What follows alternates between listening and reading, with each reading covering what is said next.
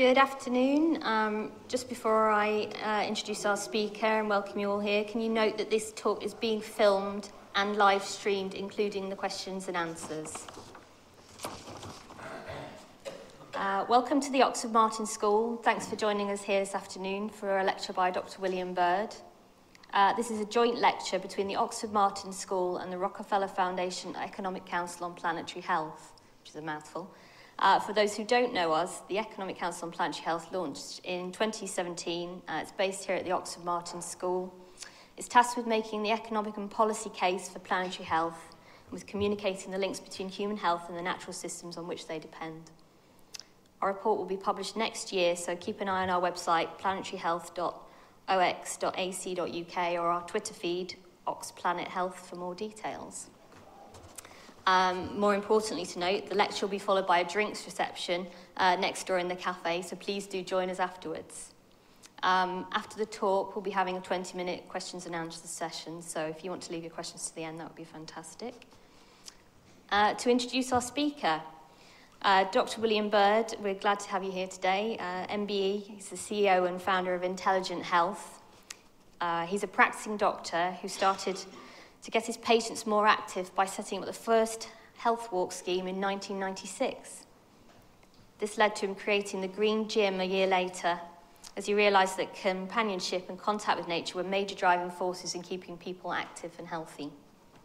He also helped to set up a health forecasting unit at the Met Office, where he was a clinical director for 5 years, providing forecasts to help keep health professionals predict and plan for weather-related illnesses. He's an advisor to the World Health Organization, Public Health England and Sport England. He set up Intelligent Health 8 years ago. And with that company, he's created the innovative Beat the Street, a physical activity intervention program adopted by cities all over the UK. Beat the Street has had more than 950,000 participants to date and has helped to create sustained behaviour change, making healthier and more active communities, and I'm sure we'll hear more about this later. Today, William's going to talk to us about why we need a fourth revolution in healthcare.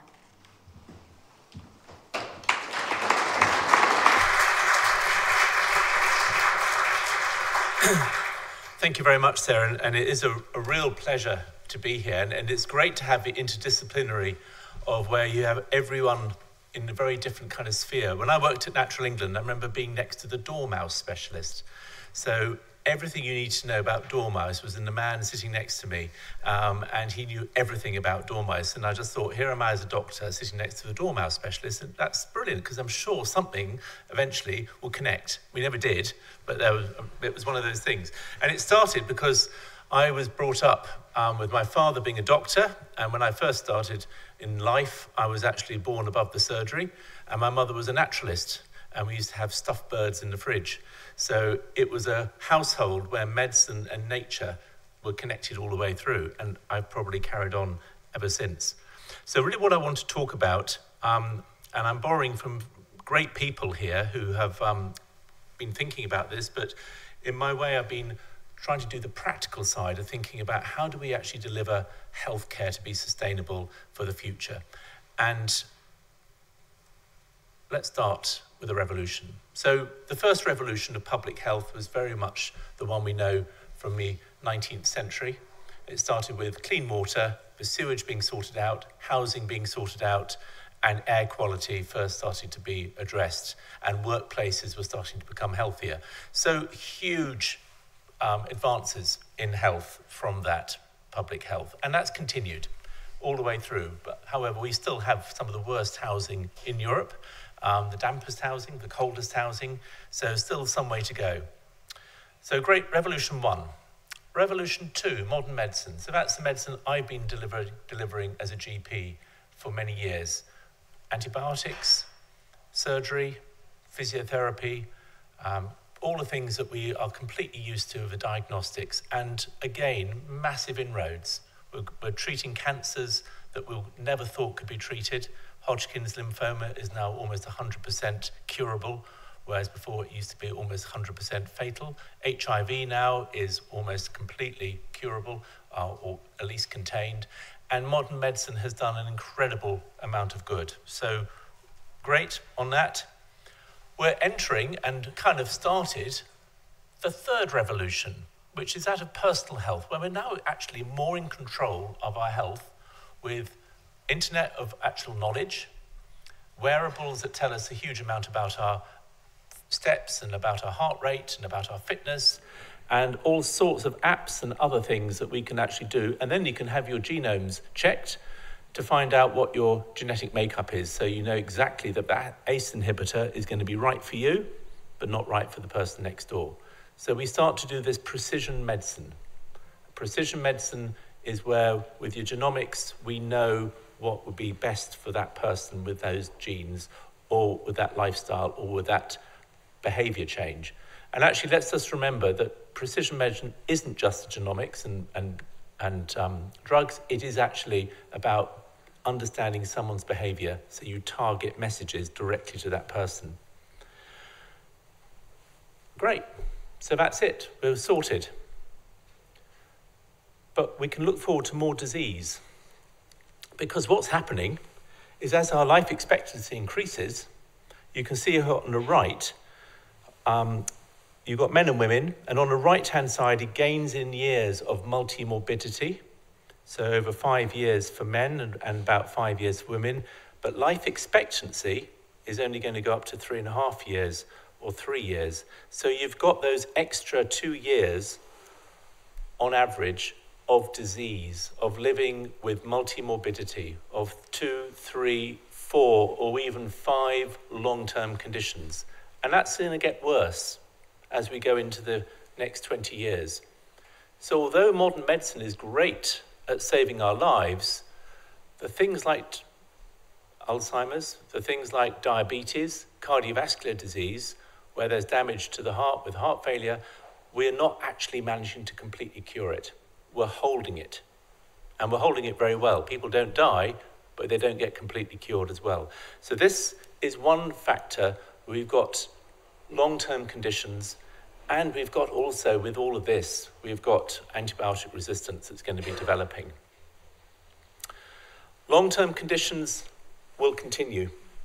So another 4 million people will be having arthritis in 2035. Another 1.6 million people will have diabetes in 2035 compared to what we've got now.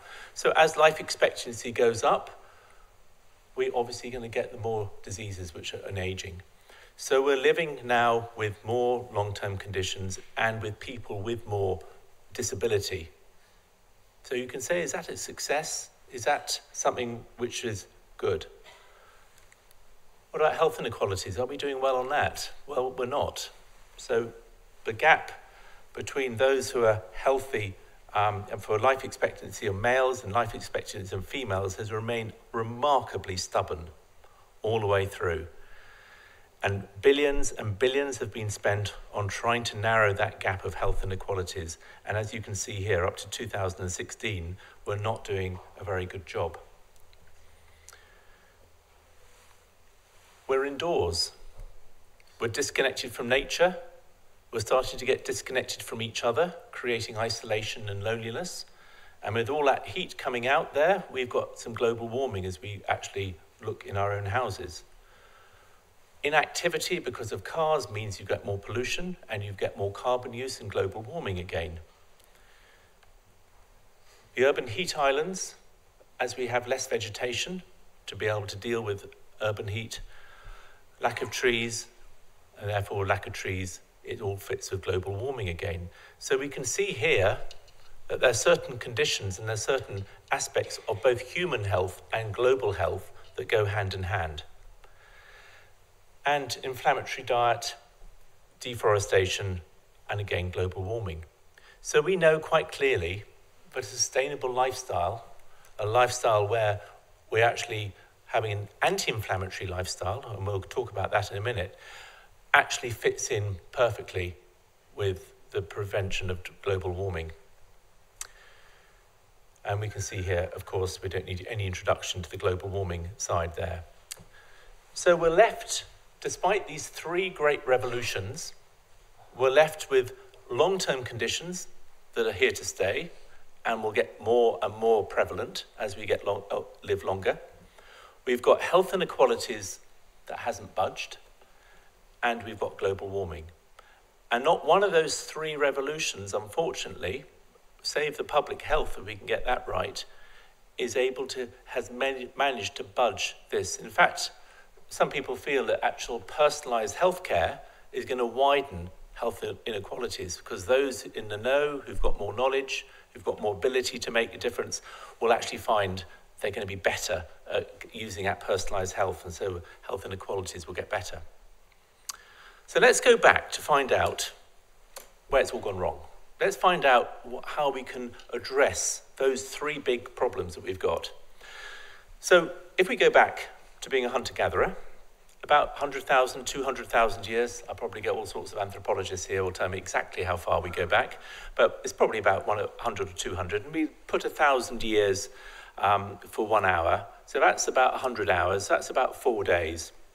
And you can see here that we were hunter-gatherers, and everything in our existence was a brilliant hunter-gatherer. And, nothing really much changed until we came to about 10 hours ago. And that's when agriculture came. So we were still outdoors. We were still very good as outdoors, but we weren't wandering around anymore as hunter-gatherers. We were still in those groups. But all of that time, we have been getting better and better and better as being a hunter-gatherer. 4 hours ago, civilizations in Mesopotamia and in Egypt. And then big changes for 9 minutes. So 9 minutes ago was the Industrial Revolution. So that's when the car came along. So if you talk to your grandpa or your great-grandfather, you could still probably say that in the 1950s and 1960s, they were still active, they were still outdoors, they were still roaming around the streets. So despite this inactivity creeping in, there was still a lot of activity in the 50s and 60s as the Industrial Revolution had well developed and the cars were very much there. So when did the change come? Well, it's actually a few seconds ago. So just 80 seconds ago, it was technology and the indoor culture. So I've got a wonderful story of the family in Sheffield. And Ed, who is 8 years old, and his great-grandfather both live in the same area still and have always done for 4 generations. The great-grandfather in 1919 was able to wander 6 miles with his friends, go out in the morning, come back when it's dark. That's it. That's all the instruction for these 8-year-olds going out, wandering 6 miles. Can you imagine now letting your 8-year-old go out and just saying, come back when it's dark? But that was what it was like in 1919. In the 1950s, when Ed's grandfather was out, he could go about a mile, but in that mile, there were woods, there was valleys, there was an old mine they used to go to, and again, it was go out in the 50s, come back when it's dark. Then Ed's mother in the 70s, well, she could go to the swimming pool, which was half a mile away, but come back in an hour, come back in 2 hours, because I want to know where you are. So we just started to get that feeling that things weren't right. Ed, he can't go out. So he is locked. He can go out with a parent, but no way, 8 years old, is he going to be allowed out of the house. So something's happened. Something fairly catastrophic has happened in society for us to have this fear and this anxiety that we cannot let our children. And we can say all sorts of things. Traffic was obviously completely different then. Newspapers were different about what, and the news and the internet and everything else was there. But basically, now, human beings are locked mostly indoors for a lot of the time. But if we looked at our factory settings of what we should be like as a hunter-gatherer, well, it's very simple. It's 3 things. People, we should be all connected together. Place, we're connected to nature. We're connected to a supportive environment, an environment that's vibrant. And we have purpose, we've got value. We get up in the morning and we know what we should be doing and who we are and why we're here. That's pretty much it. And if you do the 5 ways to well-being or understand those, they're put on the bottom of connecting to each other, taking notice of things around you, and then being active, giving, and keep learning. That's our factory settings. That's where we should be. This is where we're beginning to go in this last 80 seconds. Loneliness. So we know that loneliness is the equivalent for cardiovascular disease is smoking 20 cigarettes a day. So loneliness is a highly stressful thing. It's not isolation, because some people love to be isolated, would actually think of nothing better than to go out and be completely on your own. So loneliness is a perception that you're feeling excluded. So you can be lonely in a workplace, you can be lonely in a family, you can be lonely in a school. The hostile environments we've created. Parts of Oxford are absolutely wonderful to walk around. Parts of Oxford are not good to walk around. And some places are absolutely intimidating. And that disconnection to nature. And then that lack of control, lack of purpose in our lives. And because that's so far away from where we've been, that creates a fear and chronic stress, because our bodies were designed for this, and instead we've got this. So the human mismatch hypothesis that Lee had started to think about, and is now obviously, for many of you will know about it, is basically, so this is our ideal environment in this circle, but unfortunately our new environment has shifted, which means you've got an area of mismatch, an area our bodies are not designed for, but an area where people feel insecure, where all our cells and everything that we've done in our life doesn't feel it's quite connected together. So this fear, chronic stress, loneliness, that then leads on to changes in our lifestyle. So first of all, inactivity. Well, we'd actually do this. Let's do this one first, the diet and obesity. So when you're chronically stressed, and we're talking about chronic stress here, acute stress does a very different thing, and that's quite normal. You actually stop eating and you lose weight. You take up all your carbohydrate to cope with the situation. But when you're chronically stressed, you release ghrelin, which comes from the stomach, and it goes up to the brain and goes up to receptors all around the body. And it's designed to cope with your chronic stress because things are bad. You don't know when the next meal's coming. You don't know if it's going to be a famine. You don't know if there's a war. Something in the body is saying there's stress, therefore there must be a problem. So the ghrelin comes up, and cortisol, of course, and that increases your calorie intake. And that increases particularly in mice, but also they have done in humans, carbohydrate preferring to fat. So you actually crave for carbohydrate. And actually, as you take sucrose and carbohydrate and sugars, the anxiety is allayed. So you get this wonderful feedback that when you're stressed, the ghrelin is making you want to eat more carbohydrate and put on more calories, and you get rewarded in your dopamine for actually having it. So no wonder this comfort eating gets so good when you're stressed. You can feel how you're needing to have this carbohydrate. But of course, there's no point in having all that carbohydrate if it's all going to be expended and disappear. You've got to store it. So where do you store it? You store it in a place that doesn't get in the way of running and doesn't get in the way of throwing a spear. Your abdomen. So that's where visceral fat. So visceral fat is a storage of the extra load of calories that you've taken, because ghrelin is saying store as much energy as you possibly can, because we don't know what's going to happen next. And visceral fat's very different from subcutaneous fat. Actually, we don't care about subcutaneous fat. It's actually not very harmful. But visceral fat in your stomach, that is harmful. The cells just get bigger. Because it's only a temporary measure, in subcutaneous fat, you get more fat cells. In visceral fat, they just get bigger. So you get lots of bigger cells of adipose tissue. And those adipose cells get too big, so they don't get enough nutrients and oxygen in the middle, and therefore they create an inflammatory reaction because they become hypoxic. And as you get these large cells, you start to get unsustainable. And visceral fat is an incredible source of inflammation. So it's not a great thing to have. It's only meant to be there temporarily. When you become stressed, you also become inactive. Again, possibly because you're just trying to conserve energy, but your motivation drops and you find you can't go to the gym, you can't do the runs, you can't even go for the walks anymore. When you're chronically stressed, physical inactivity is encouraged. So we've got this chronic stress that's come in, and fear, releases stress hormones. Also smoking, drinking, alcohol. Why is that? Because your inhibitory fibers are diminished. And your inhibitory fibres, obviously, if you're about to have a lion jump at you, you don't get out your spreadsheet and talk about a cost-benefit analysis of which way you're going to go. You jump, whichever way you're going to go, or you leap. So your brain takes away the inhibitory, which means that smoking, drinking, alcohol can start to become much more of an issue when you're under stress. So you think of places where there's chronic stress, it's not surprising that we've got these behaviour changes. And then that leads on to something else, because the immune system gets in the game now. So you think, if you're going to be in a famine, or you're going to be in a war, or you're going to be attacked by animals, you've got to make sure your immune system is raised up.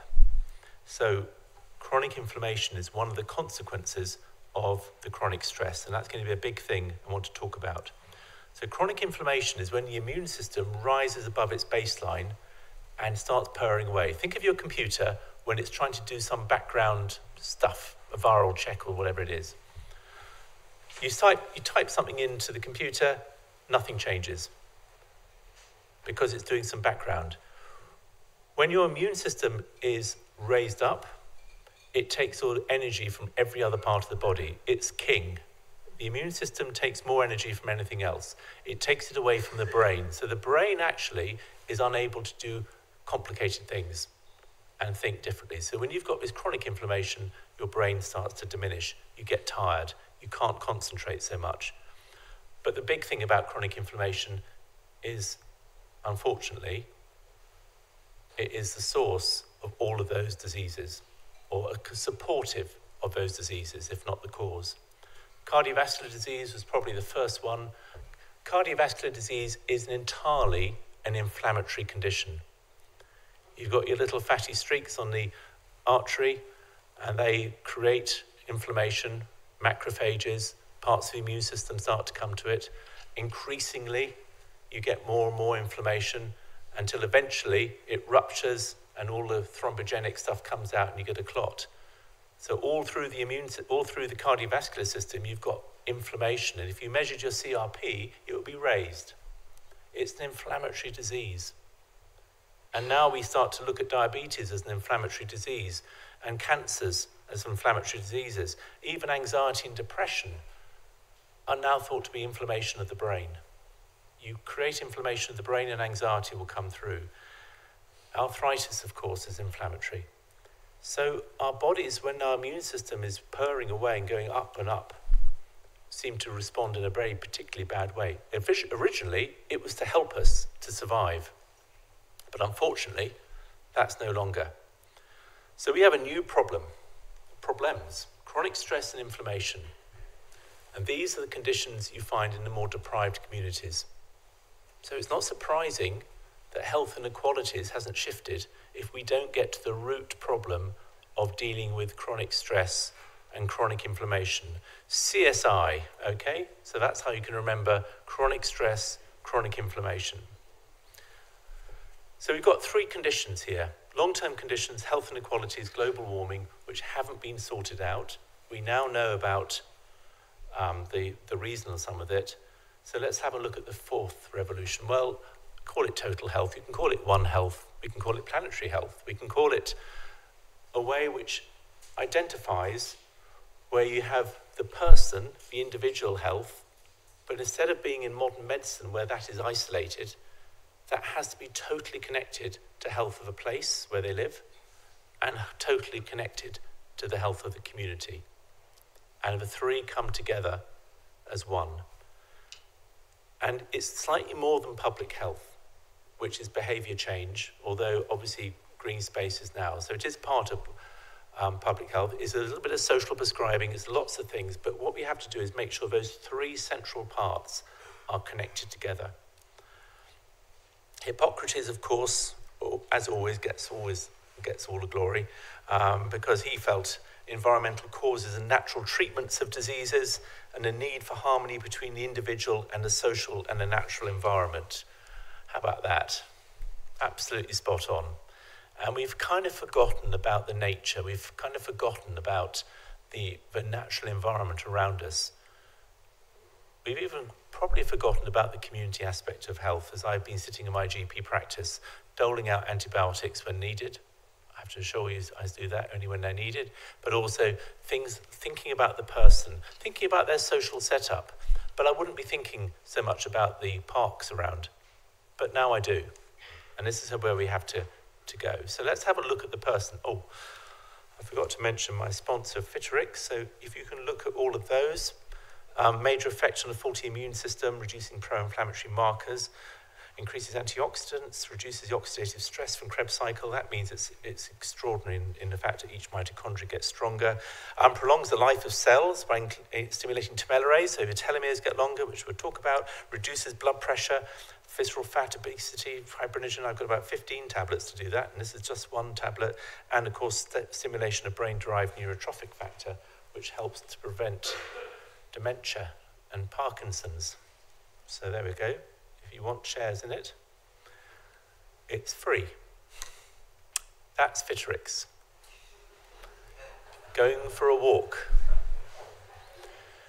Going for a walk sounds really dull. It sounds really naff. And when I tell a patient to go for a walk, they can say, my granny could tell me that. You're meant to be a qualified doctor. Give me those tablets, send me to the hospital, and I want to see the top specialist. I don't want us to be told to go for a walk. Okay, well, let's have a look, see what walk can do. Major faulty immune system, That is what a data sheet of a dream drug would be. And we, gosh, get really excited by that. We would be so excited if one drug did all of those things. It would just sort out the world. And yet, because it's wrapped up in a walk, it's kind of lost interest. And yet, the outcome is identical to about 15 polypharmacy drugs that an older person would be taking to get that exact result. Anyone tell me why that's 4 times strength, that particular walk that's going on there? What else is going on? Sunshine, yes, thank you. So how many times were we told to wrap up completely and not ever go in the sun? And now suddenly we get rickets and we think, oh, actually vitamin D is quite important.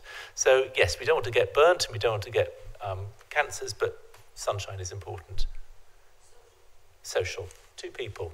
Loneliness, similar to 20 cigarettes a day for cardiovascular disease. Companionship, we are designed to be, well, it depends who the companion, of course, is. There's some companions you might not want to go with, but companionship is important. And the last one is green space. Yeah. So I can promote a book, the Oxford Textbook of Nature and Public Health, only £42, which we've been helping to edit. So it brings all the evidence about green space, which is extraordinary now, about how it improves and impacts the brain and health. So here we have 4 times the strength of a drug of the dream, and it's a walk. That's all it is. That is where health should be. That's how we should be doing it. Let's have a look a little bit more about the walking and the inflammatory, how it helps the inflammation. We know that inflammation is the cause of many of these chronic diseases. Let's go back to this bit. That's not actually visceral fat.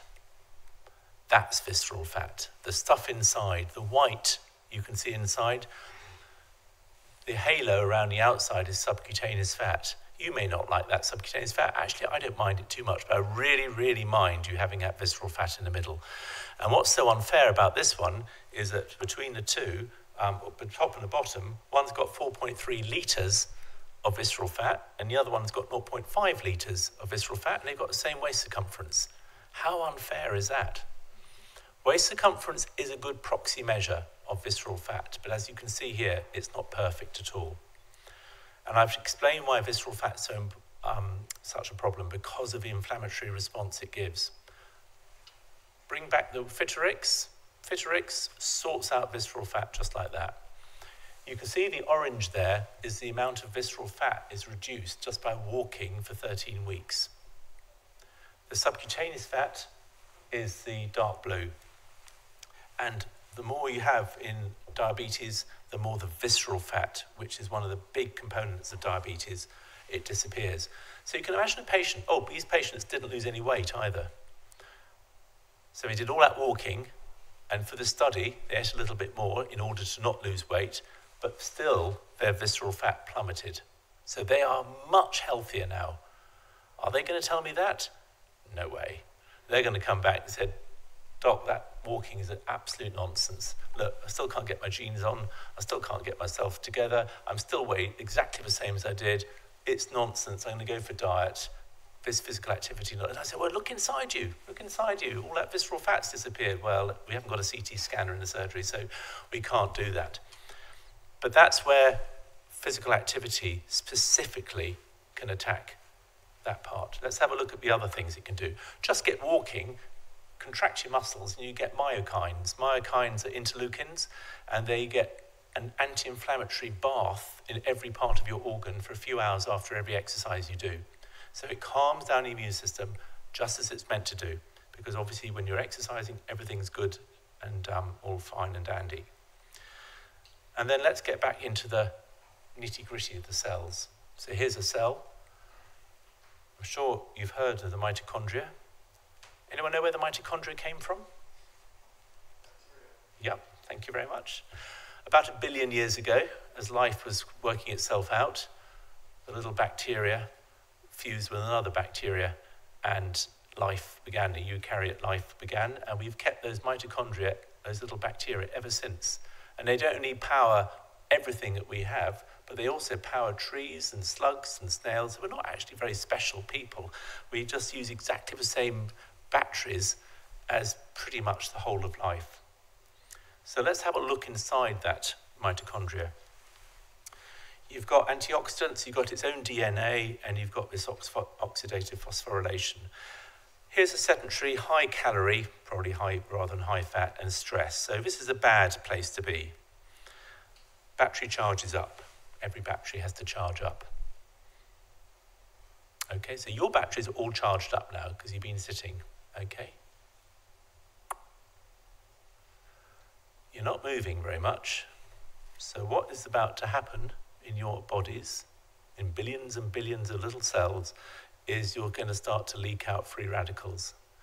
Because of all that heavy lunch you had, that bit of a stress you've got, because cortisol makes it worse, and you're not moving around, means you start getting free radicals because it can't hold that charge anymore. The inner and outer membrane of the mitochondria is absolutely at full capacity, and it just can't hold it. So just like overcharging your mobile phone, it gets warm, the battery gets warm, that's electrons leaking out, also known as free radicals in the human body. So these free radicals are leaking out, not because we're energized and moving around, because we're sitting down doing nothing. And the antioxidants aren't able to cope because they haven't been stimulated enough. So get moving, start to walk around, start to being active, perhaps have less calories on board and reduce stress. And now the mitochondria purrs away. A professor of mitochondrial health at Cambridge, he says it's like a dynamo. It just needs to be moving all the time. You've got to keep your mitochondria going the whole time. And then free radicals fade away because the pressure, the potential difference has reduced. Antioxidants lift up. More mitochondria come through, cleans out all the debris in the cell becomes much healthier. But let's have a look and see where those free radicals ended up. Because they didn't just stay in the mitochondria, those free radicals, or oxidative stress ones, come out and they hit the chromosome. They get into the nucleus. So what's all this telomere business? Okay, well the telomeres were discovered, or the purpose of them, Elizabeth Blackwell at University of California, for which she got the Nobel Prize. And she got the Nobel Prize because people knew at the end of every chromosome there was a repetitive genomic structure which meant nothing, and it didn't program any genes or proteins at all. It was just sitting there. And nobody quite knew what it was. And then she realized that actually if those telomeres at the end, as she called them, were longer, then people did better. They had less disease and they were healthier. And actually following some of the people through, they got less diseases. And it's like a cap, like a shoelace at the end of a little plastic bit at the end of a shoelace to stop that chromosome unraveling, but also stopping chromosomes joining together. But its big thing is that every time that cell divides, the telomere gets a bit shorter. Until it gets so short, that cell can no longer divide. And when that cell can no longer divide, it doesn't get replaced. And when that cell doesn't get replaced, you're one cell short, which could be a bit of your brain, a bit of your muscle, a bit of your bone, all shrinking. And that tipping point is 28 years old. So everyone past 28, I'm afraid you're sliding down. I've been sliding down for a long time. But if you've got very long telomeres, that 28-year-old actually can be longer. And if you've got very short telomeres, you get shorter. And what we know now, when we think about the fourth revolution of healthcare, is not only is the physical activity actually helping protect us from those free radicals, but if you're a child and has had a very difficult upbringing, the adverse child events, then your telomeres will start off short before you've even started your adult life. So the chances of living in a very deprived area, having had a very difficult childhood, with lots of perhaps abuse or nutritional problems or stress as a child, the chance of you living longer is going to be very small because those telomeres are already short. So we've got this whole life course to actually think about, but there's only one thing that releases something called telomerase, and telomerase can make those telomeres go longer again, and that's physical activity. I can assure you there are lots of laboratories in the world trying to work out how do we make telomerase, because you can imagine if you took telomerase and it hit those telomeres and made them grow longer, hey presto, you've got the elixir of life. And nowhere near. It's probably a bit more complicated. But walking, that simple thing we just talked about, can do that. That cell, when it can't divide anymore, goes into senescence, sends out massive explosion, like a supernova, of inflammatory markers so that the immune system can destroy it, and apoptosis, it disappears. So every time cells get to the end of their life, they're creating more and more inflammation, which is why as you get older and older, inflammatory markers go up a little bit. Okay, let's have a look then and see what our settings are for health, for green space. So we said it's people, place, and purpose. The place bit, here's some pictures of a pretty horrible outlook in, I think this is in South Korea. But these students were divided into 4 groups, and one lot saw these pictures and loads of others. Another lot of students saw a bit of CGI, thrown in some trees, exactly the same pictures as above, but with trees and green space and flowers and other things on it. Another group had exactly the same at the bottom, but the trees were just a little bit microsecond released, subliminal. So they weren't aware in their cortex that it was happening, but subliminally they had the trees released. And the 4th group had the trees explained to them by someone sitting next to them as they were looking at them on the screen. So all of these were done on screens. They did some complicated backward digital Dubry thingy, I can't remember, but you have to subtract 13 from a big number and keep subtracting 13 until you make a mistake. Probably the most stressful thing you could possibly imagine. And then they did the experiment, and then they did exactly the same experiment on those 4 groups. So what happened? How's our brain wired? Does it really make a difference if you look at a screen with those? Or should we have to be outside in nature? And should nature make any difference at all?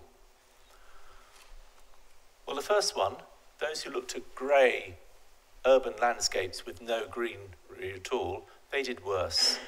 And every study that's been done has shown exactly the same thing, that after we've been looking at green or grey infrastructure with no water and no trees, we actually get stressed, and therefore our brain gets less effective.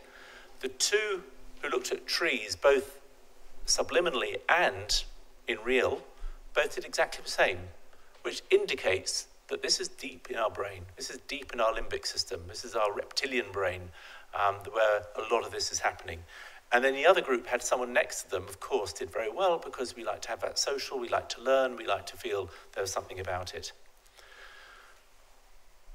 So if fat is so good and it can start to reduce the stress and depression, then surely the inequalities will get better, because it will reach those people who are most needy. So if you can look here, this study done quite a long time ago by Popham and Rich Mitchell. So you can see here, the lowest income is the dark blue, the middle income is the middle one, and the highest income is the light blue. On the left is the ratio of death. Okay, so death, the higher that is, the more death is happening. So the first thing you can see is if you look at each of those segments, the inequalities is horrendous. Those in the very poor areas are dying at a much greater rate than those who are affluent. But as you go across the green spectrum, with a little hiccup at the beginning bit, towards the end where there's a very green environment around them, that gap has really shrunk. And that's because the green space and the greenery and nature is a way of making our brains feel comforted. It feels that we're not under pressure anymore. There's no famine to being. We can see trees, therefore there must be life, there must be water, there must be shade, there must be animals, there must be food. So the more we see water, biodiversity, friendliness, not too thick undergrowth, we actually start to feel better, and our brain, and you can see here that the gap between the rich and the poor is diminished hugely. What an incredible thing to be able to do just by being able to change the landscape of a city.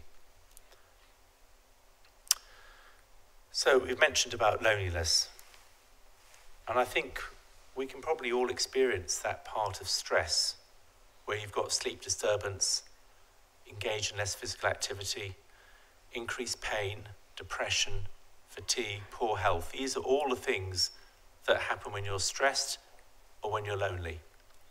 And inflammation count goes up. Inflammation count also goes up and telomeres get shorter in carers. And carers who are looking after patients of Alzheimer's, a spouse of Alzheimer's or a child of severe autism, have some of the highest stress levels that we can measure. They've got equivalent of soldiers coming back from Afghanistan. When a spouse dies, after 3 months, all their inflammatory markers go down again. So we've got this stress built into society in all sorts of ways. The loneliness, the carers, those who feel left out, those who feel in a difficult relationships, the whole aspect, and children in particular. So let's have a look and just see what we've got in the people. So we've got this people purpose place, chronic stress and poor health behaviours, mitochondrial damage, telomere shortening, chronic inflammation, and that creates our long-term conditions. That's my world. But actually it's more than that. Because if you look at this chronic stress and inactivity, poor concentration, tiredness, irritability, addiction, depression, weakness, chronic inflammation are all consequences of this mismatch. And as for society, you get less people outdoors, therefore the streets become less safe because there's less vigilance, poor air quality because people are in their cars, reduced learning at school because children do worse if they're stressed or if they've got if they're inactive. Productivity at work goes down because people are inactive or eating the wrong things, and therefore the brain is being devoured of energy. Dependence of elderly because people haven't been active their lives, therefore they are more prone to falls, sarcopenia and other things. Less volunteering because there are less people outdoors, less people connected to each other, isolation, obesity. This activity, this walking, this very simple thing starts to completely, if it's not there, destroy a society. An inactive community is a dying community. It can't function as it should be. There's no interaction. There's no interaction with the place. There's no interaction with people. Get it right, and everything unwinds. Everything spirals upwards and feeds on itself. Because the more people are out in the park, the more people want to go in the park because it feels safe. The more people are talking to each other, the more people want to go out to talk to each other because it becomes the norm. It becomes a cultural norm. So our focus in health has kind of gone from let's build tennis courts, swimming pools, and football pitches. That's how I used to when I was in the 1990s. That's what I was told as a doctor. That's how you get patients active. And I saw my diabetic patients. They said, I hate sport. I hate swimming pools. I can't bear the gym. I thought, well, it's tough then, isn't it? You can't do anything. And then, of course, I went for a walk with my dog. And I went past all the houses, because as a GP, you know everyone where they all live. And there wasn't a single patient out walking on a lovely July evening. And I thought, hang on a sec, you tell me you can't do all these kind of fancy things like gym and go swimming and all of that, but you could go for a walk. And actually that's how the health walk started, because we realised the men were worried they wouldn't be able to get back because they wouldn't be able to climb over a stile, because it's a bit rural, and they were worried about getting lost, and the women were worried about fear of being alone. So hence we got the walking groups together. But this is how we were meant to be, and this was the exercise referral, decommissioned by NICE because it had no evidence, but after 12 weeks it made the jot of difference to your physical activity. So now it's been asked not to commission it. It can work in a few isolated places where they've got it right. Then we went to the community base. So this is the park runs, the health walks, the green gyms, the salsa classes, all of those things which we can see in the community. Thriving, brilliant, fantastic. Got people all in groups. And that's where we started to democratize physical activity. And that's what we're doing now, which is social prescribing. So social prescribing is where people can actually lead a walk or go for a salsa or do art therapy or do dance or do whatever it is to be able to get people engaged. But we're not going to do our fourth revolution like that. That's still where we are now. The fourth revolution actually relies on the entire community taking ownership. Everyone becomes a fitness instructor. The doctor for his patients, the teacher for their pupils, the shopkeeper for their customers, the workplace manager for their employees, the receptionist. Everybody starts to take control of the health and those around us, and we start to share it together. And that's a social movement. So that is the social movement where we start to own the problem of health. And that's where walking and all these other things in connection to nature, arts, and all of those things start to help to narrow the gap between the health inequalities, to help with climate change, because we know that obviously is going to be, everything we do there is going to be helpful for that. And long-term conditions can be allayed. We shouldn't have diabetes. We shouldn't have it existing. A few people might be able to get it, but if everyone was active, and if everyone ate a very normal, reasonable diet, we wouldn't have diabetes, not near we have it now. It is a disease that could almost be obliterated. Just imagine having no diabetes in a community, because everyone's taken on the health themselves, working with each other and using what's around them as medicine. The Fitterix medicine they're taking. So let's have a look and just see how it can work, how you can motivate it. This is the green gym. So that's conservation work. Here's a lady who's been doing the green gym, and she went to aerobics as well, and we monitored her heart. And we looked at her and said, okay, you've been doing a step aerobics, what did you do? Well, 10 minutes, 15 minutes, we did the warm-ups and everything like that, and then we did a real hard workout and got my abs sorted out, my pecs and everything like that, and I got my heart rate up to here, and I was feeling out of breath, and my breathing rate went to this, and it was really exciting. And then we did the calm down, and we did 20 minutes really hard work. I said, brilliant, that's fantastic. All about herself and her body, notice, okay? But she had a good time. She loved it. She went and she had some people. She then went to the green gym. And you can see there's a tool talk, tell you how to work out an axe and a bow saw at the beginning. Then the heart rate goes up. But if you notice, that heart rate goes up more than 20 minutes, more than an hour. In fact, it went on for 2.5 hours in the cardiovascular training zone. So she was doing conservation work for 2.5 solid hours at a training level. So we asked her what she did. Oh, she said it was amazing. I went down and we just looked at the bank of the river, and apparently there are water voles coming back. So if we clear some of that litter and that other stuff there and clear the bank and be able to take some of the mooring ropes away, we'll be able to get them back again. And then we learned how to get the butterflies back for this area here. And I learned what all the trees were, and I realized there's an otter which is up there. I had no idea about that. Met some fantastic people. We had a big cake and we went down and had a cup of tea. But you did 2.5 hours cardiovascular training, and you haven't mentioned that at all. Why should she mention it? Why do we have to do health as an extra thing? Health should be as part of normal things. Health is a means to an end. The end is fulfillment and happiness. Health should never be the target end. It shouldn't be the end itself. It should always be the means to an end. Physical activity is definitely a means to an end. Because that lady has done more for her health, but she hasn't realized it. For health by stealth, if you want to call it that way.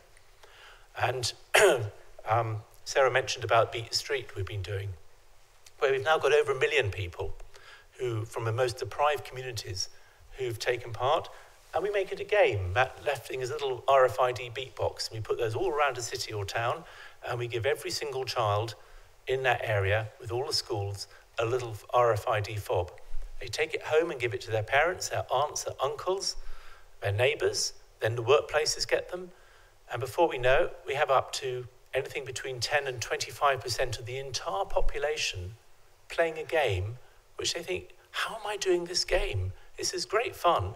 And as they go out, they're meeting each other, they're talking to other people, they're exploring areas. We can bonus points so that people can go to the parks and green spaces. And for 6 weeks, the world is transformed in that place. So Barnsley, 37,000 people were playing. In Hounslow, we've just finished there, 26,000 people playing. And we know that all sorts of things have taken place. But the most important thing is the most deprived communities are the ones that benefit the most. Because it's not health. We don't mention health. Public health pay us. But actually, for them, it's about a game and opportunity for the future of going to the parks they've just discovered and learning new things. And here in Hounslow traffic people put a camera up for Beat the Street to find out what happened before and after Beat the Street for 6 weeks. And you can see the gradual decline of cars and vans as more people want to walk to school, because that becomes the norm, because everyone's trying to get more points for their school in gaming. It's a game. Now at the bottom, we've seen even after a year that you sustain that behaviour, because now the mum or dad has actually had quality time with their child, and it's worked very well. So what started off as prizes becomes looking at the environment, meeting up with friends, feeling good about yourself. The prizes were there just to get it going. Let's put those away now. So let's have a quick recap of this fourth revolution. We've got resilience down the left-hand side of strong social networks, that place, feeling secure, connection to neighbourhood, purpose. If that's weak, then the stressful events create chronic stress, and chronic stress has that horrible effect on poor diet, inactivity, alcohol, drugs. Stress hormones then come out, visceral fat forms. We haven't talked about the microbias. Then you've got that triad of disaster, of chronic inflammation, telomere shortening, mitochondrial damage, leading in to all the health problems that we know in society, which will continue even if we've got the best medicine, because as people live longer, we're going to have 3 or 4 of them, and we'll have more and more and more people with diabetes. Improve that resilience. Strong social networks, beautiful place, connecting people together, giving people that sense of purpose and control over their own health and their life. Strong resilience, stressful events are now battered off. And if we could do that, we'd get the satisfaction, happiness, and healthy diet. So, thank you very much. I'll leave that with you, but the fourth revolution is where human beings in communities, in groups, just like when we were in our origins of a hunter-gatherer, take control of our health. Thank you very much.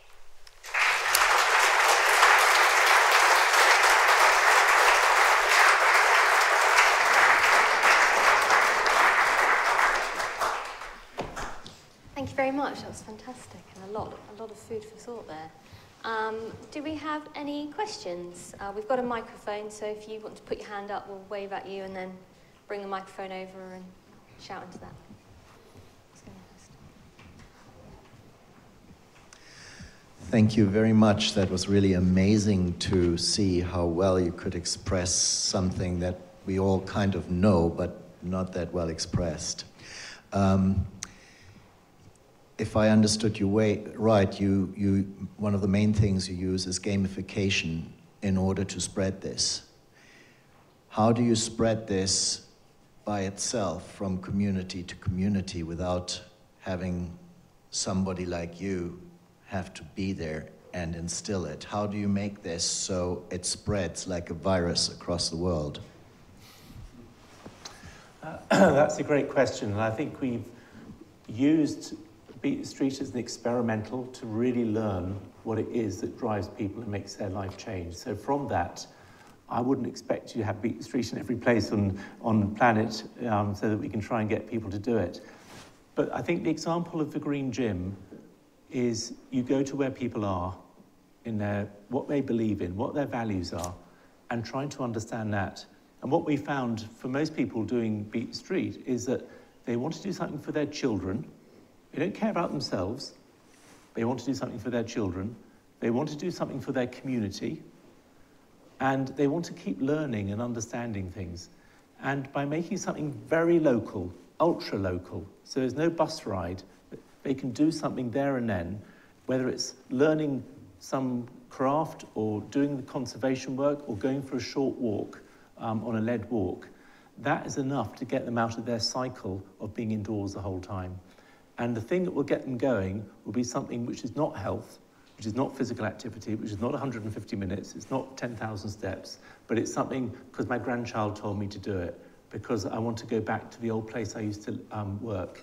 I want to go into the football stadium where I support. So you're trying to make those things back to normal, so health gets lost. And what we've lost is that we've put health at the centre stage. And if we put health at the centre stage, we'll always have the health inequalities. But instead, what do people want? How do they want their communities to work? Beat the Street, we've learned a lot that people want something very simple. They want a nice place to live, they want it to be comfortable, they want it to be good for their children, they want to be able to have green space around, and they want to be able to walk without fear of cars. If we can try and get those values into people, then I think we can actually spread the understanding without it having to be a game.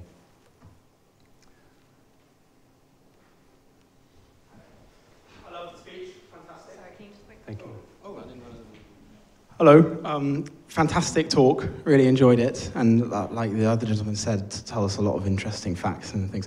One thing I was interested in is your particular graph that demonstrated that as green space increased around where people lived, whether they were medium income or low income, their health increased. But I personally don't know of many places that are very green or pretty high green where low income families are even able to live, because by the time somewhere becomes very green, it prices low income families out. Just that's the way our society works. If you look at inner city London, I can't think of a single area that is classed as low income that looks green. The moment it becomes green, it gentrifies, and those people can't live there anymore. So apart from gamification, which sounds fantastic, and there have been attempts at it before, how do we address that problem? So on this study, oh, it's gone now. So I'll put it on here. On this study, they did make sure that there was that accountability, but it was actually, it wasn't just where the gentrification comes in that it actually goes up. So they allowed for that. Interestingly, when they did this in the States, it didn't show that relationship, because in the States, where you had green space, actually, it meant you were in a suburban area and everyone was in the car. So there was no physical activity whatsoever. So there was zero physical activity. So that actually was a much, much flatter line. I think there's just been a new study that's been done of this and many other studies. It was done, I think, in the Lancet, if I'm right, last year, where they actually took all the studies together to work out. And they did show that if you do plant up, or you have what's perceived to be a safer area of green space, it does reduce inequalities, it does help many things on the health front. So it's just by increasing the greenery in a way that people understand it. So you don't want to have shade of people or people hiding behind hedges and things like that. By intervening, it does make a difference. So I think there's a part of understanding what greenery counts, what it is. And obviously a lot of studies and people who've been working on that. But there does seem to be that you can make it as an intervention. And you don't need to gentrify it just by having a greenery, because this can be in big housing estates where you can actually increase the greenery. Incredible Edible, who've been doing a vegetable work all around Todcaster, etc. They've shown that you can actually improve a housing estate with greenery and keep the people there and keep those benefits. So I think it's understanding what part of greenery it is, what value it is, what the dose is, how it's planned, how it's marked. I think we're still quite a long way away from knowing exactly what the prescription is, in a way, to a place where people live to make that better. But I do believe, from what we've seen and the evidence, and I could get that study up, but it is some value we can do that. Gentleman down the front. Hello, thank you. I was wondering what the sort of evaluation showed from using these plant gardens or these green gyms to increase dietary, productive dietary outcomes and dietary changes over the long term after they had partaken in these activities, and if there were sort of measurable circumstances that you saw through using that method that led people to actually choose better options in reality. No, we haven't done any of that research. So 2 things about the diet, and it's slightly out of my area because dietary side is not my strong point. Physical activity is much more. But I do know that when you are active and reduced, when you're stressed and inactive and obese, the ghrelin and the hormones that change make you choose the wrong foods. You tend to go for the high calories and refined carbohydrates. And that is well known. So just by taking people's stress away, you can start to actually undo that, and they can choose a slightly better diet. We've never done any studies on a green gym. We've done physical activity and we've done their stress levels, but we actually we haven't done anything about their dietary behaviour. I'd love to think that it changes, but we haven't got any evidence. But certainly, choice of food is the thing that seems to change a lot when physical activity starts and stress comes down. But I'm afraid I can't answer that question. It's not been done, as far as I know.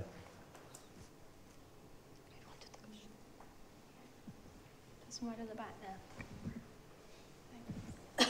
Hi. So my question, and it has just been touched on a bit, is we know that, so you talk about people, place and purpose essential to inflammation in the body, but we do know that the food that you eat is also essential to that.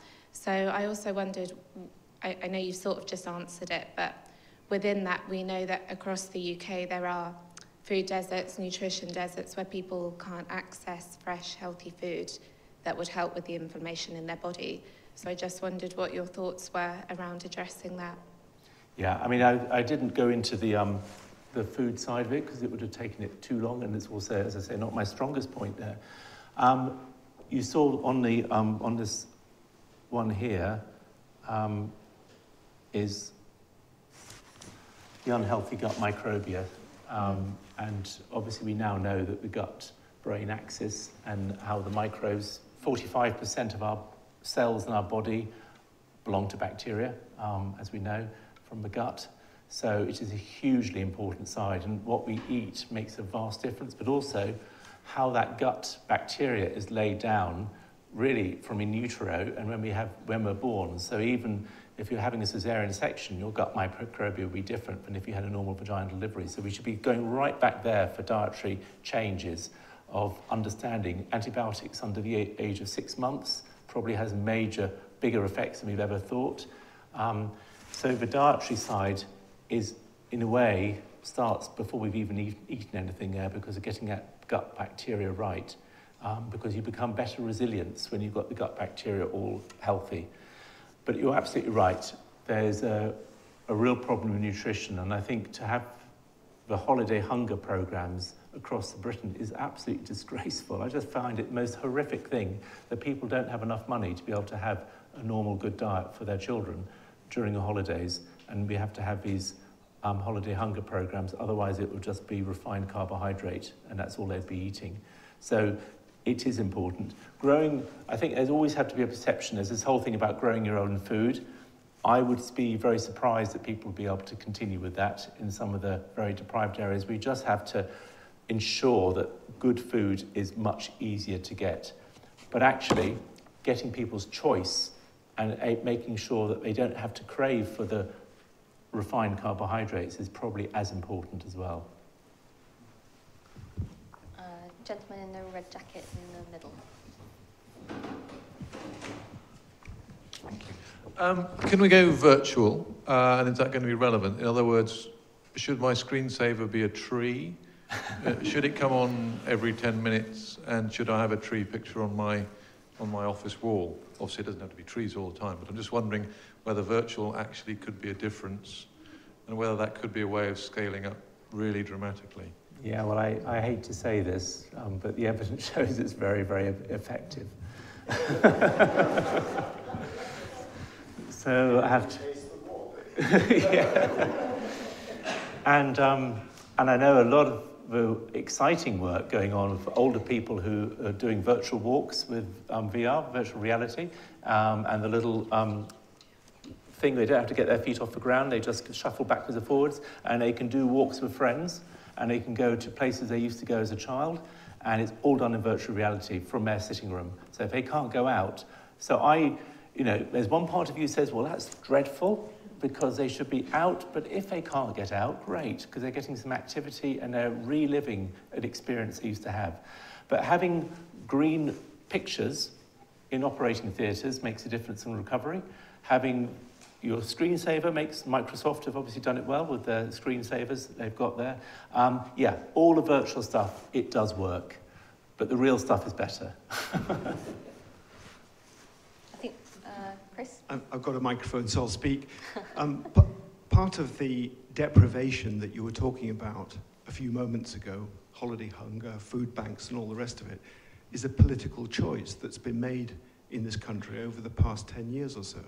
So how are you taking your programme to government, both national government and local government? Because there's a lot of persuading to do there. I mean, we've been sponsored by Sport England and some of the CCGs. Sport England have got a very high target of reaching the most deprived communities and getting them more active, and they're really struggling. They're really struggling to get sport and physical activity and get the people in the very deprived communities to be able to take part. Luckily, the chief exec is now banning the words hard to reach, because it's our problem, not their problem. And I think we have to realise that the way we've been doing things in the past has been quite patronising and wrong. When we come into a place, we get them, with all the schools on board, we get a huge amount of ownership. What we're struggling to do is to get government and the NHS particularly to show that actually this can be done.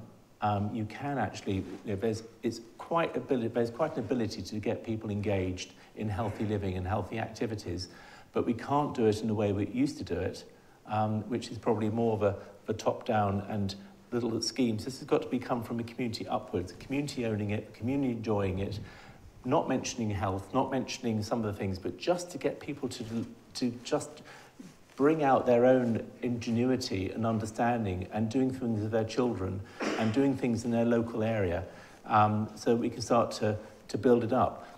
We go away and we know that there's some sustainability that lasts for over a year because we've gone there, but we're trying to get the dietary side into it. We're trying to get some of the other finds. We find public health sometimes just not quite getting it. I can understand that, but I think in some areas of public health is still struggling to know how to deal with it, and I think we're still struggling to do it. But you're right, politically it has been a problem, but there's still a lot of people who I don't think understand that this is possible, and you can make it happen. But you have to invest in these places to make the infrastructure better, and get people to own the problem themselves and build it up. I'm not sure that's a very good answer because I'm not a great politician on that, but I don't know if that helps a bit. Do you want to just feed back on anything there?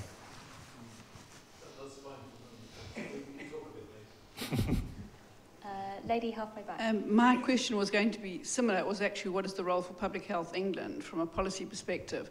But linked to that, obviously Public Health England and its policies trickle down to the GP surgery. Is there not a critical role for GP surgeries and the practice of GPs and the surgery environment somehow in actually generating this process? I think there's massive change. I mean, I think GPs' roles are going to have to change dramatically if we're going to make any headway at all. They're going to have to become, or we are going to have to become public health consultants as well, and take the role of the surgery in our vicinity and make that area an area which we have to look after, not just the people in it, but actually have an infrastructure change around it. PPGs, the patient groups, are now beginning to get a bit more teeth, and some of them are starting to really understand how they can look after that area. And GPs starting to say, no, you can't. You've got to build a crossing there. You can't build on that green space over there. So I think GPs are going to be vital for taking part. But of course, we're not trained.